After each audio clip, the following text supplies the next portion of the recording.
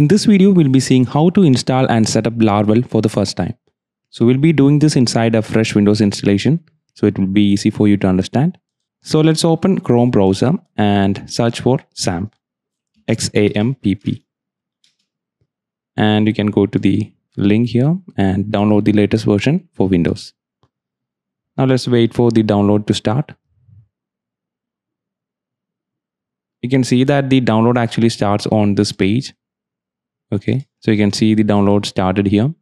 So wait for it to complete and you have to install XAMPP. So inside XAMPP, we'll be having PHP and Apache.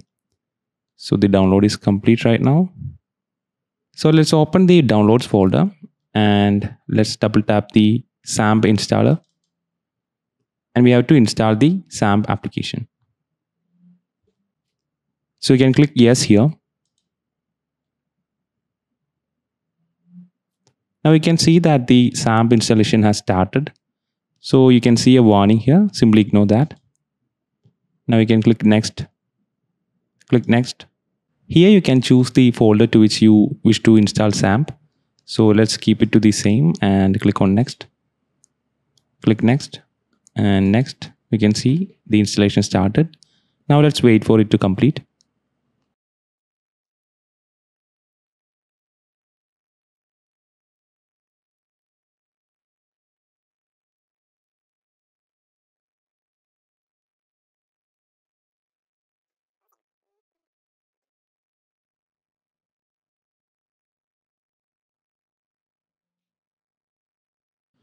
Now you can see that the XAMPP has successfully installed.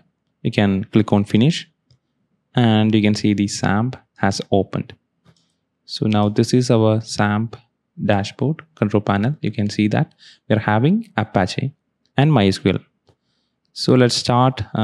After installing XAMPP, we have to add the path to PHP. So let's add the path first of all. You can click on the Explorer button from here. And here you can see we are inside C/XAMPP. You can also open this by going to this PC and open this Windows C drive and you can see XAMPP. Okay, here we can scroll down and you can see PHP. Open this and we have to copy the path. You can see we are having php.exe here. See this? So you have to copy the path. So you can copy the path from this here. Okay, simply copy the path from here. And we have to add this path to the environment variable. So search for environment variables. And you can open this edit system environment variables. And here we can see this option, the last one. Okay, click on here. And we have to open the path. Double click this. And we have to add a new path. Click on new. And we can paste the copied path here. C/XAMPP/PHP. Okay. And you can click on OK. See, you have to add the path like this. Okay. Don't make mistake. Otherwise, you'll get errors. Okay. So click on OK and OK. OK. So now we have added PHP to our device properly. So now we can search if PHP is properly added by opening command prompt and type PHP --version.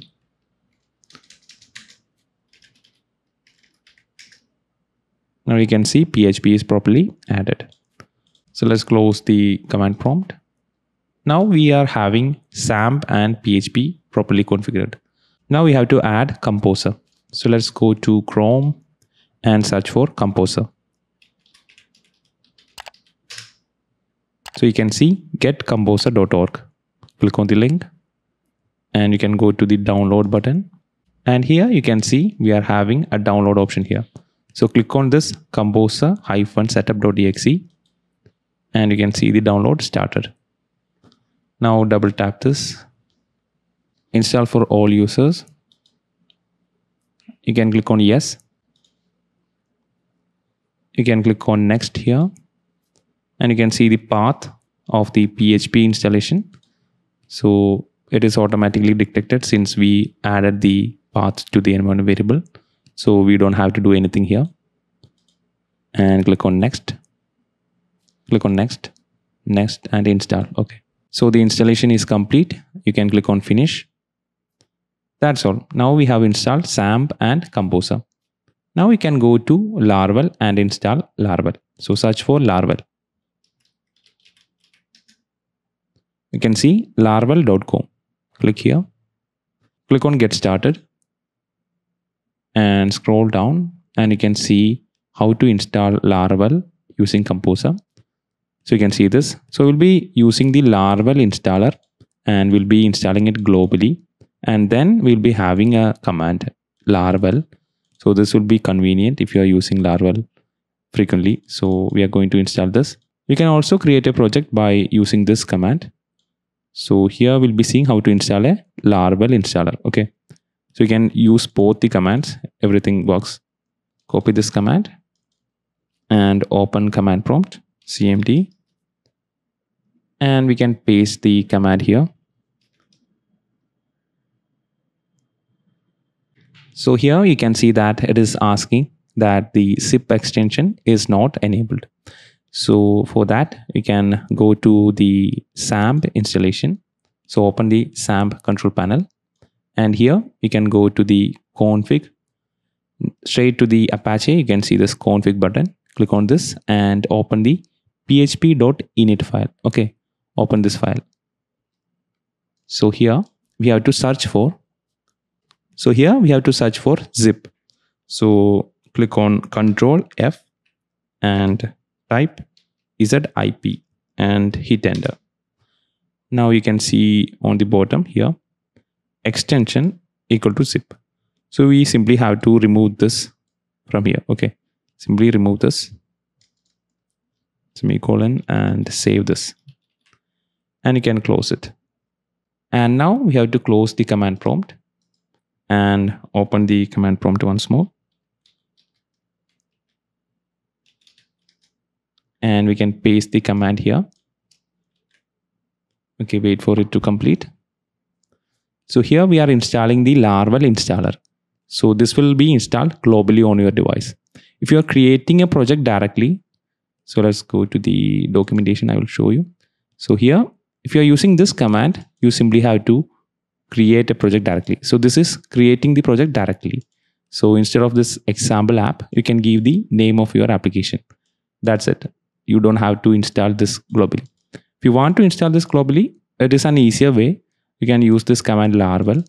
So this is the recommended way if you want to install Laravel installer. So now open the command prompt. So you can see the Laravel installer has installed properly. Now we are having a command named Laravel.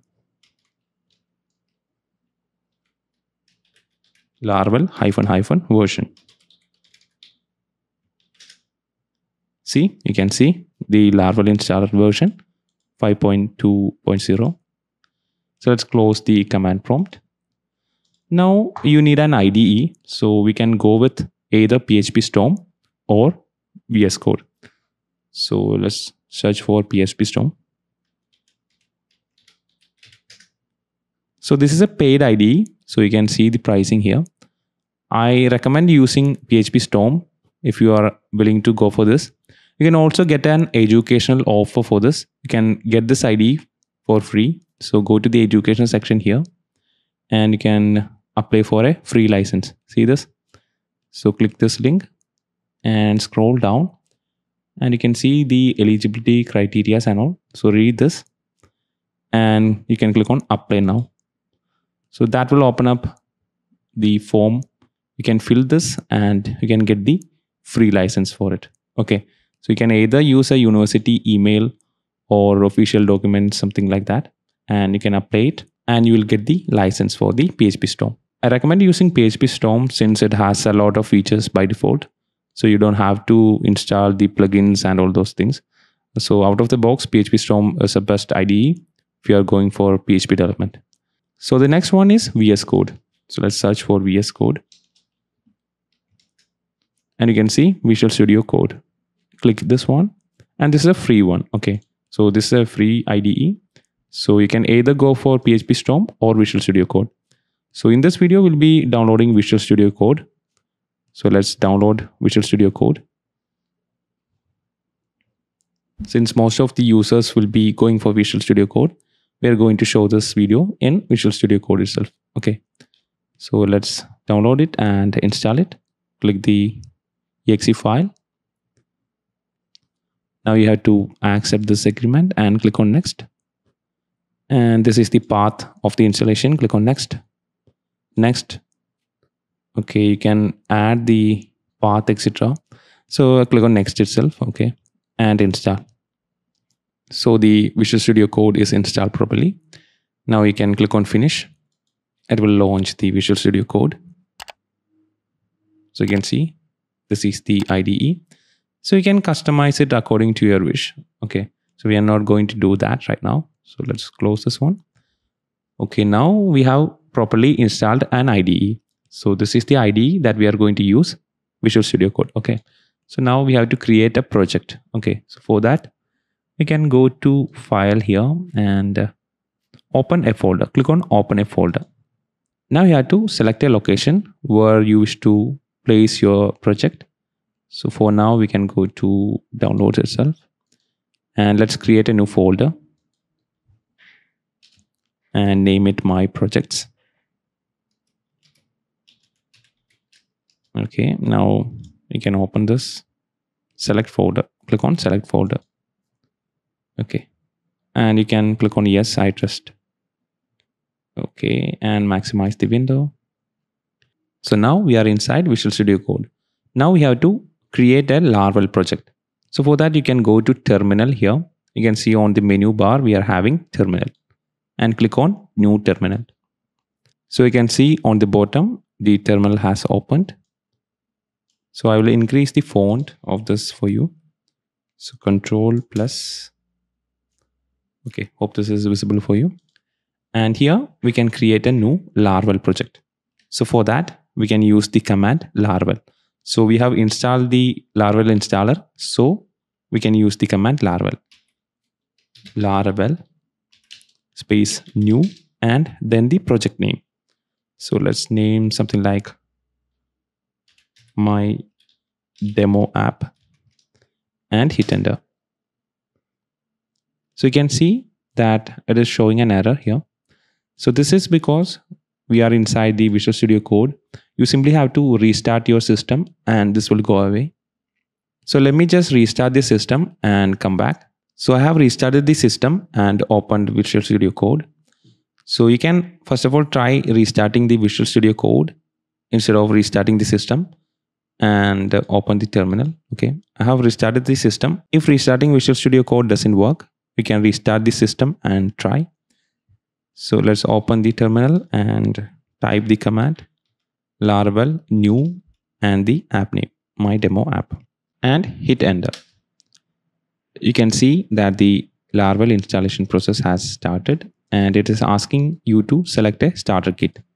So since you are learning, you can go for none. So type none here, hit enter, and you can see it is asking to select a testing framework. So type 0 and hit enter. We'll learn more about these on later part. So simply type 0 and hit enter. Now wait for Laravel to complete creating the project for you.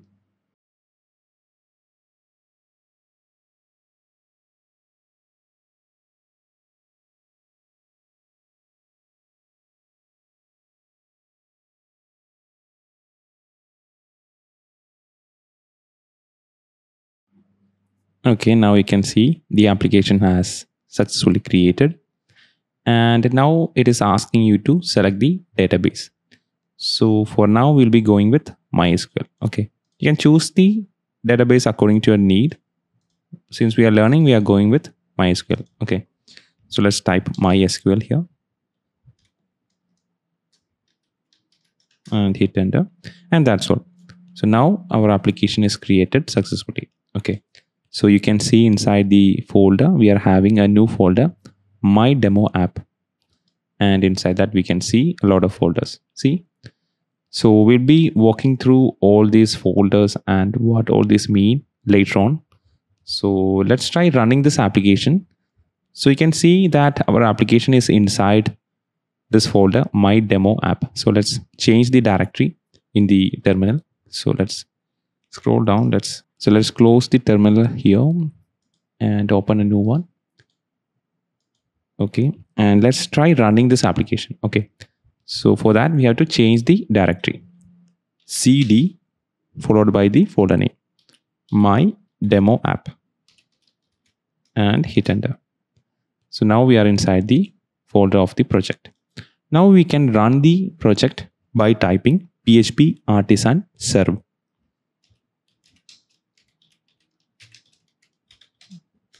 See, we can type this command and hit enter. Now you can see the server is running on this port and this IP address. Okay, so simply click on the control and you can click on this link. Okay, using the mouse. See, and select Chrome. If you go to the Chrome, you can see our application has opened. So this is a default page that is created by Laravel. So I will show you where you can see this. So close this and go to resources, this folder resources, and open the folder views. And you can see welcome.blade.php. Okay, let's minimize the terminal. Okay, and you can see this is the page. So let's remove everything in this page. Control A and hit backspace and save this file. Okay, so now if you go to this page on the Chrome and reload this page, you can see it is showing nothing. So that's because we have removed everything. Okay, and let's type hi here, something hi, and save it. Now we can refresh this page and you can see hi on the top. Okay, hope you can see it. So that's it. So here we can add anything and it will be visible on the view part. Okay, and you can see routes, and these are the routes that we will be creating for the application. So later on I'll be walking you through everything in detail. So mainly we are having routes, views, and inside the app you can see HTTP. Inside we are having controllers and also models. Okay, so mainly we are having these 4 things. Later on we'll be walking you through everything in detail. So hope you understand how to install and set up Laravel on your Windows device. So if you like this video, give it a thumbs up and subscribe to this channel for more such videos.